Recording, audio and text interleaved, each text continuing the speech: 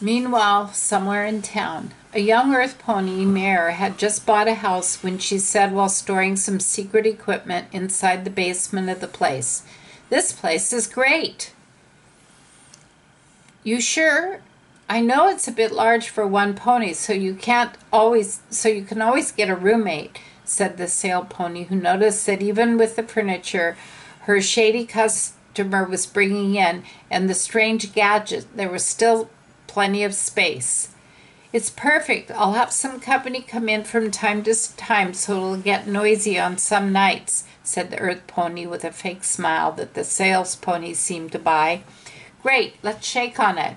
"Oh, your hoof," said the sale pony, who offered out a hoof to shake her seemed satisfied customer, only to find the hoof that was presented to her in return was robotic. "I'm so sorry, I didn't know." "It's fine. I lost my real one in a battle when serving in the Royal Army," said the Earth pony mare, who shakes the sales pony hoof to save face.